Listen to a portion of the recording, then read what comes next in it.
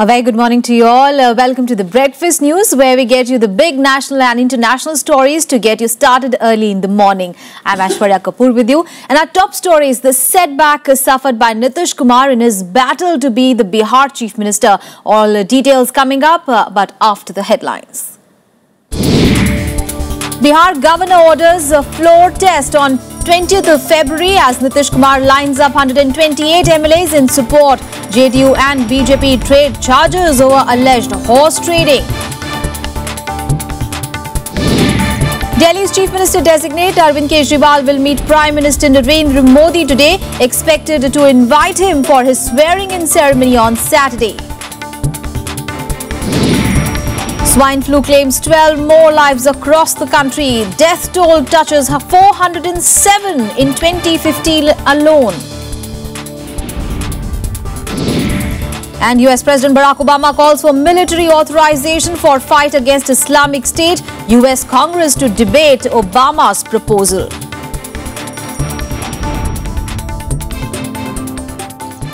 Well, today's top story, Bihar Governor K. Tripathi has agreed to Chief Minister Jitan Ram Manjhi's request for a vote of confidence on 20th of February. He has refused to allow Nitish Kumar, who has staked claim to the post, to prove his majority. The decision came hours after Nitish Kumar lined up 128 JDU MLAs at the Rashtrapati Bhavan last evening. A show of strength at the Rashtrapati Bhavan in Delhi. Former Bihar Chief Minister Nitish Kumar met the president on Wednesday with 128 of his MLAs in tow. With him were JDU President Sharad Yadav, SP Chief Mulayam Singh Yadav and RJD President Lalu Yadav. Delegation में आदरणीय राष्ट्रपति जी से मिले हैं और हम लोगों ने यह बात उन्हें बताई है कि बिहार में बहुमत का समर्थन हम लोगों को प्राप्त है। राष्ट्रपति शासन लगाने का जो अप्रहेंशन है, हम लोगों को अगर एक कोशिश किया गया तो हम लोग नहीं जानते हैं कि क्या होगा बिहार में। Nitish Kumar staked claim to lead the government in Bihar after he was chosen the leader of the JDU legislature party on Monday. Kumar has said he wants to take a trust vote immediately to clear the path for his return as Bihar Chief Minister. But Governor K. Tripathi has denied him that right. Following the delay in a decision by the governor, Nitish Kumar flew to Delhi. हम लोगों का यही आग्रह है कि इस मामले में तुरंत फैसला होना चाहिए, क्योंकि फैसला लेने में विलंब से वहां का माहौल प्रदूषित हो रहा है, हॉर्स ट्रेडिंग को बढ़ावा दिया जा रहा है। उसको अवसर देना चाहते हैं सदन में अपना बहुमत साबित करने का, वो अवसर दें, लेकिन यह न्यूनतम समय मिलना चाहिए, कम से कम समय मिलना चाहिए ताकि कोई निर्णय तत्काल हो सके। जब एसआर बोमई के मामले में सुप्रीम कोर्ट ने यह कह दिया कि शक्ति परीक्षण का फैसला सदन के अंदर होगा, तो फिर सड़कों पर क्यों घुमा रहे हैं? ये तो केवल नाटक कर रहे हैं, ये राजनीतिक ड्रामा कर रहे हैं और राज्यपाल को समय देना चाहिए। दोनों पक्षों के लोग मिले हैं। Earlier in the day, the Patna High Court had stayed Nitish Kumar's election as the legislature party leader. हम माननीय उच्च न्यायालय के इस फैसले का स्वागत करते हैं और माननीय उच्च न्यायालय के इस फैसले से एक बहुत बड़ा बिहार को राहत मिला है। बिहार के मुख्यमंत्री आदरणीय जो महादलित वर्ग से आते हैं, आदरणीय जीतन राम मांझी जी, जिस बेइज्जत करके जिस तरीके से उन्हें हटाने की कोशिश की जा रही थी, इससे रोक लगाने का काम किया माननीय उच्च न्यायालय ने। A constitutional crisis in Bihar emerged after the JDU legislature party not only chose Nitish as its leader but also removed Bihar Chief Minister Jitan Ram Manjhi from the party. Manjhi was handpicked to be Chief Minister 9 months ago by Nitish Kumar himself. With inputs from Shyam Sundar and Nav Vikram Singh, Bureau Report for Rajya Sabha TV. And on to news from the national capital, where the Chief Minister designate Arvind Kejriwal will meet Prime Minister Narendra Modi this morning. Now, this will be the first official meeting between the two leaders. The meeting comes 2 days after the Prime Minister congratulated Kejriwal and his Aam Aadmi Party for a landslide victory in the Delhi Assembly polls, in which Modi's BJP was decimated. Now, during the meeting today, Kejriwal is expected to formally invite Modi to his swearing-in ceremony on Saturday. Kejriwal and his team also met President Pranab Mukherjee last evening.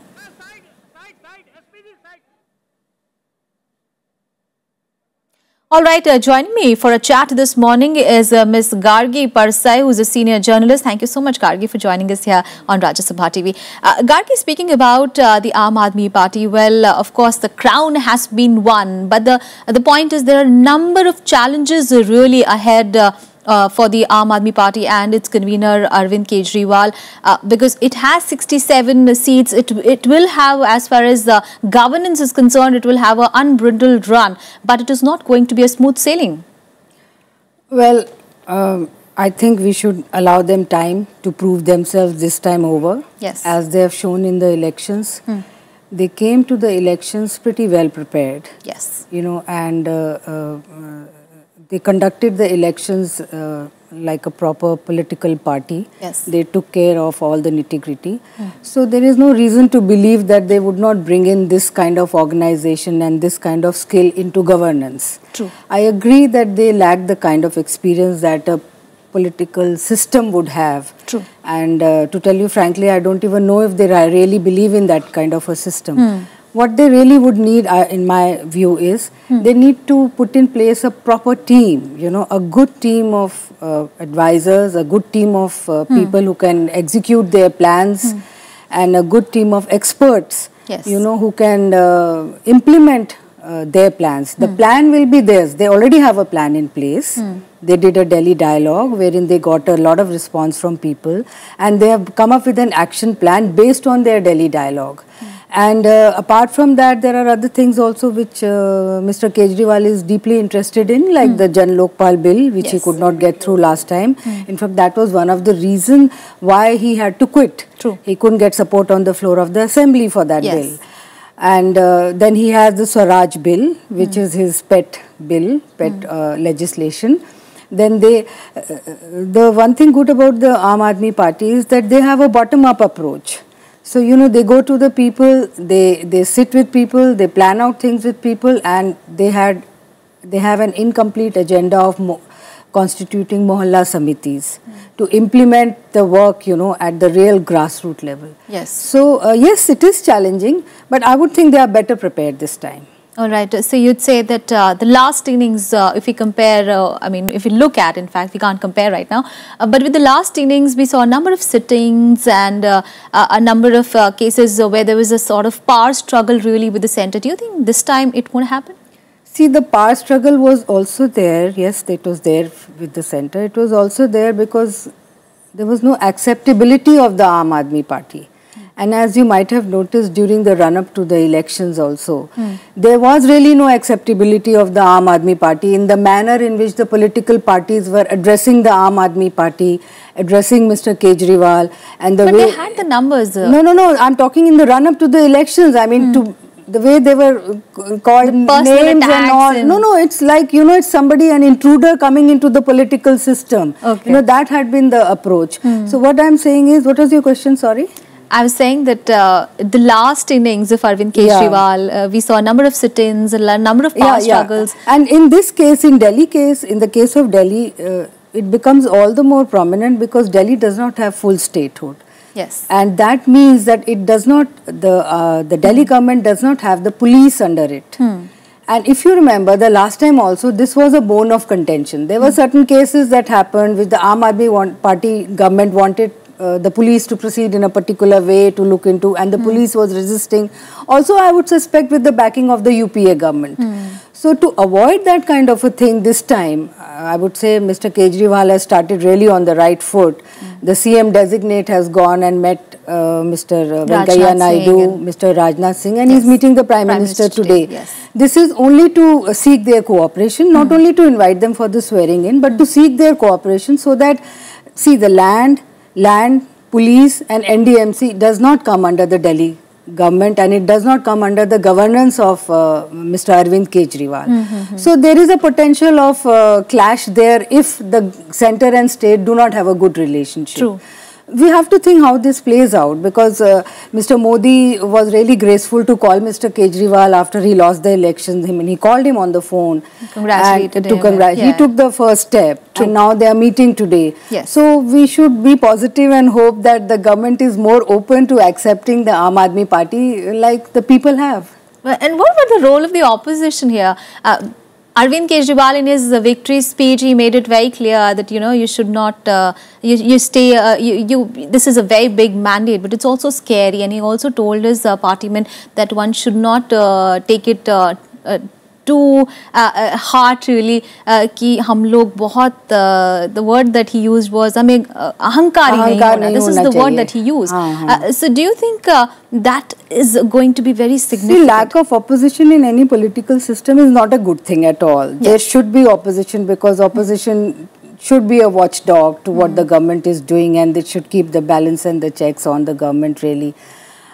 In this case, if I may say so, in the last innings, AAP itself was its own opposition in the way they conducted the affairs of the government. But as I keep saying, that this time round, I think they are better prepared. They will do much better. And even if there is a very measly opposition of 3 members, many times parliament and assemblies have been stopped even by a single member.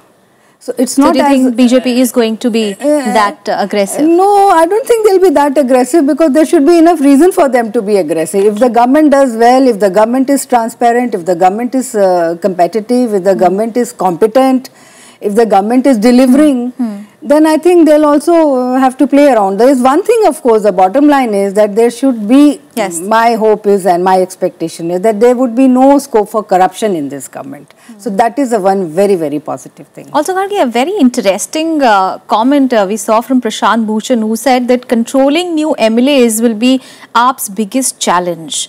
Do you think that is going to really be? No, he is, I think, pointing to some of the MLAs that the Aam Aadmi Party has taken from other parties. There is one MLA from BSP, there is another MLA from the BJP, and there are charges that these MLAs were willing to even give money to get tickets. In fact, Mr. Prashant Bhushan had somewhat stayed away this time from the Aam Aadmi Party campaign, because of his reservation on these kind of candidates being brought into the party. But I think Mr. Kejriwal and the Aam Aadmi Party were really looking at the winnability of candidates. As I said, this time they have conducted themselves as a political party. I mean, कहते हैं ना, शीशा ही शीशे को काटता है. So you have to beat them at their own game. And again, bottom line is with no corruption. Now, whether they have taken money or not, I am in no position to say. But I would suspect they would not have. If Kejriwal is at the helm of affairs, money would not have exchanged hands. But the MLAs, last time also there was some kind of complaints about MLAs, because you can't cast them in a particular mold. That is a problem with most people, that we want to see them cast in a particular mold, behave in a particular manner. They are Aam Aadmi. They have come out of the Aam Aadmi. They have come out of the Aam Janta. ऐसी ही होती है. समय लगेगा उनको उस system में ढालने के लिए अपने आप को. But I think that if the leadership is strong, there should be no worry. Overall, we should be optimistic. At least we should give enough time and chance to Arvind Kejriwal to at least. I'm very optimistic that they'll do very well and they'll complete their full term. All right. Well, thank you so much, Gargi, for joining us here on Rajya Sabha TV and putting things in perspective for us. Thank you so much. Thank you. All right, earlier on Wednesday, the Aam Aadmi Party got to work soon after their massive win in Delhi. Party chief Arvind Kejriwal met Urban Development Minister Venkaiah Naidu and Home Minister Rajnath Singh to seek centre's help to deliver on some of the key promises that AAP made during the campaigns. Not wasting any time post his party's historic win, Delhi's Chief Minister-elect Arvind Kejriwal met Urban Development Minister Venkaiah Naidu on Wednesday. Kejriwal was accompanied by his close aide and AAP leader Manish Sisodia. They sought the centre's cooperation in several issues concerning the city-state. बहुत सारी ऐसी चीजें हैं जिनमें हमें लगातार आपके सहयोग की जरूरत पड़ेगी. उसमें से 4 बड़े इश्यूज हमने उनसे रिक्वेस्ट किया है कि हमें जहां सहयोग की जरूरत पड़ने वाली है तुरंत. एक तो गांव देहात के जमीनों के मुद्दे हैं. बहुत सारा फोर्स लैंड एक्विजिशन होता है. गांव के जमीनों के मुआवजे के मुद्दे हैं. इन सारे मुद्दों पे हमें सेंट्रल गवर्नमेंट से मदद की जरूरत पड़ेगी. दूसरा, अनऑथराइज कॉलोनीज के मुद्दे पर, जिस पर सेंट्रल गवर्नमेंट ने अभी हाल में एक रेजोल्यूशन भी पास किया था. I said we will be working together, the larger interest of the state. I told them that my cooperation depends on your operation. If you perform well, and then if the requests are as per the norms that are available, I will be definitely extending support. There is no question of any political consideration whatsoever. The Aam Aadmi Party chief also met Home Minister Rajnath Singh. The leader reiterated his demand of full statehood for Delhi. आम आदमी party की पूर्ण बहुमत की सरकार दिल्ली में रहेगी और बीजेपी की पूर्ण बहुमत की सरकार केंद्र में है। तो ऐसे में दोनों ही पार्टियां अगर दिल्ली को पूर्ण राज्य का दर्जा देने पे एकमत नहीं है, तो अब से बढ़िया मौका नहीं होगा। इस मौके का फायदा उठाते हुए दिल्ली को पूर्ण राज्य का दर्जा देने में वो सहयोग करें। Meanwhile, Arvind Kejriwal has refused to accept Z+ security marked out for him. Till he moves into his new home, Kejriwal's apartment building in Ghaziabad is to be guarded by 10 inspectors, 50 male constables and 10 women constables. Ending the VIP culture was a main poll plank of the Aam Aadmi Party. Bureau Report, Rajya Sabha TV. And on to some other news, well, 12 more deaths were reported from across the country to the swine flu virus on Wednesday. While the virus claimed 2 lives in West Bengal, 10 others succumbed to the H1N1 virus in Gujarat, taking the state's toll to 108 this year. In all, as many as 216 people have lost their lives to swine flu across the country in the first 10 days of February alone. Well, the death toll has mounted to 407 due to the contagious disease this year, mostly in states like Gujarat and Rajasthan. The latest government data said that over 50,000 cases have been reported 1st of January this year. The Health Ministry had earlier said that the virus had claimed 191 lives in the country against the total number of 2,038 cases reported in January this year.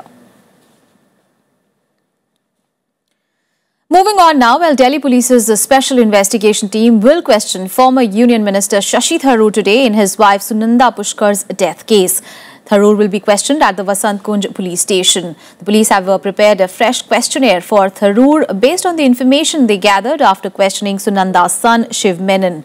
The SIT had questioned Menon a few days ago. Now, Tharoor was interrogated last month when he was asked over 50 questions by a team of 4 officers in the first of the 3 likely rounds of interrogation.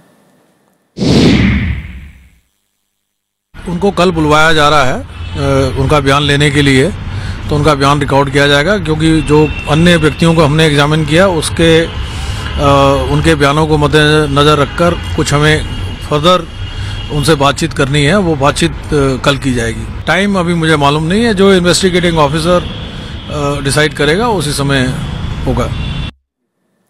All right, take a short break here. Well, up next, verdict is out in the Italian cruise tragedy. The captain sentenced to 16 years in jail. That and much more after a short break. Stay with us.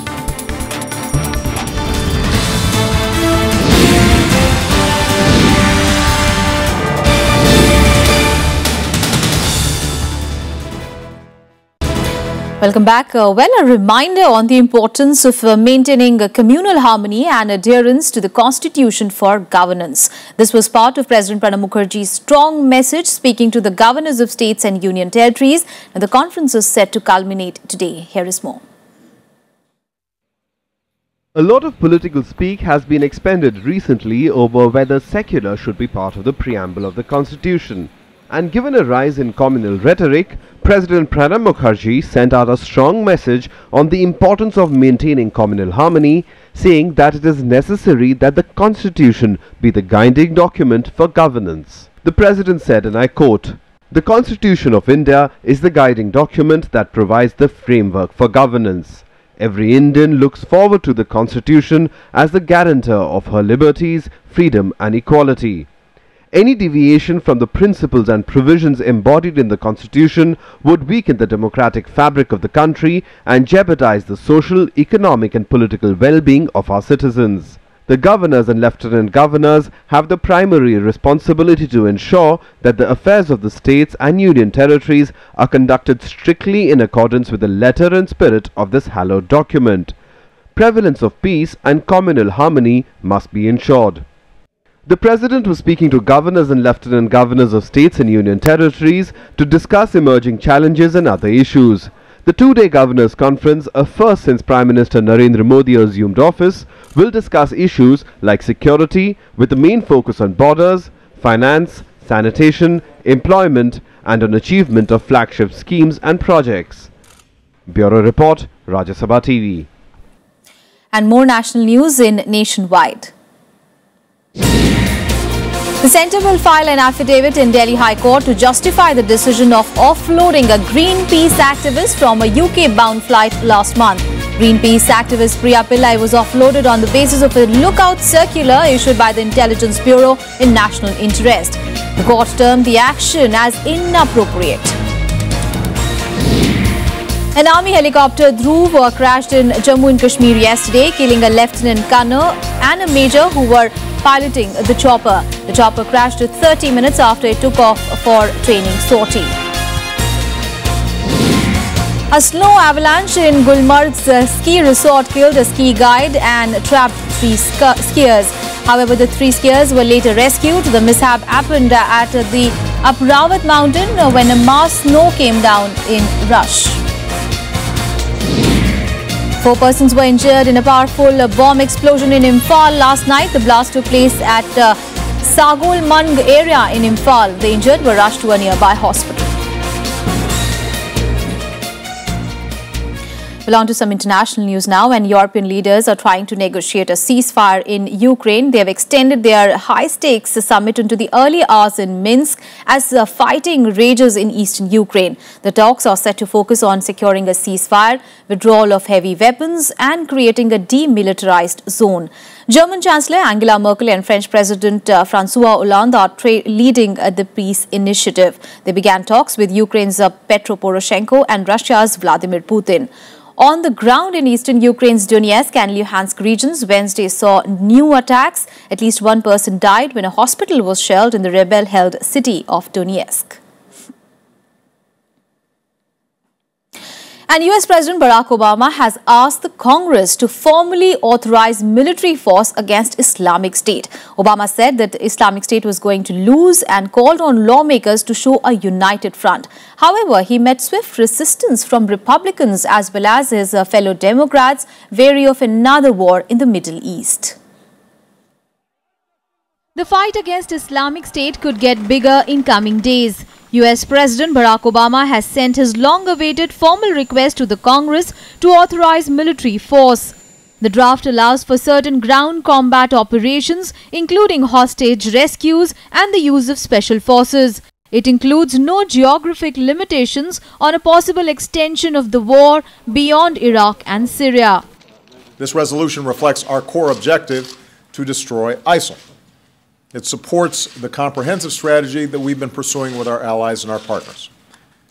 A systemic and sustained campaign of airstrikes against ISIL in Iraq and Syria, support and training for local forces on the ground, including the moderate Syrian opposition, preventing ISIL attacks in the region and beyond. Obama sent his request to the Congress a day after his administration confirmed the death of aid worker Kayla Mueller, who was the last known American hostage held by the group. Both the Senate and the House of Representatives must now approve Obama's plan. Now, make no mistake, this is a difficult mission, and it will remain difficult for some time. It's going to take time to dislodge these terrorists, especially from urban areas. But our coalition is on the offensive. ISIL is on the defensive, and ISIL is going to lose. The US has carried out airstrikes against Islamic State since last year in a coalition with 60 other nations. The coalition includes 2 intergovernmental bodies, the European Union and the Arab League. But it is the first time a US president has sought congressional approval to use military force since President George Bush in 2002, ahead of the invasion of Iraq. Bureau Report, Rajya Sabha TV. And the verdict is out in the Costa Concordia tragedy in Italy. The captain of the Italian cruise ship has been sentenced to 16 years in prison. However, the captain continues to claim his innocence and will appeal against the verdict. After a 19-month trial, the verdict is out. The captain of Costa Concordia, Francesco Schettino, was found guilty of manslaughter and other charges for the cruise's fatal wreck in January 2012 off the Italian coast. 32 people had died while hundreds more were injured. Visti gli articoli 533 e 535 Codice di Diritto. The victims' families called the verdict as a balanced judgment. Meanwhile, the captain denied the charges and claimed that he was being made a scapegoat. They could make a lot more. They decided to balance the judgment between Schettino responsibilities and the compensations for passengers. they could do a lot more, and probably they will, because we're gonna appeal. Già sapete che lui effettivamente abbiamo certificato che non è in buone condizioni di salute, ma lui non è venuto perché ecco, fisicamente è molto provato. The ship was ripped open when it hit the shore and the passengers and crew were forced into a chaotic evacuation. It took engineers almost 2 years to raise the ship upright and an additional 10 months to refloat it and tow it to the Italian port of Genoa for dismantling.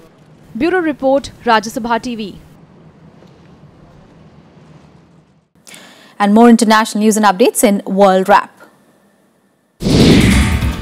A gunman shot dead 3 young Muslims in North Carolina on Wednesday. The police said the killing was over a parking dispute and possibly a hate crime. The gunman had earlier posted anti-religious messages on social media. The incident took place just 3 kilometers from the University of North Carolina campus. Protests were held in Yemen against a takeover by the Houthi militia group. Hundreds marched in the capital against the Houthi fighters who manned checkpoints and guarded government buildings they control. The protests took place after the United States, Britain and France shut their embassies over security concerns.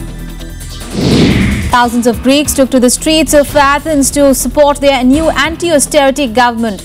Protesters unfurled banners in front of the parliament. Greece is locked in tough negotiations with Eurozone partners in Brussels to clinch a bailout package. Mexico's Colima volcano spewed a huge plume of smoke and ash in its latest eruption. The authorities said that the 3 eruptions were recorded so far. The volcano is known as the most active in Colima volcanic complex.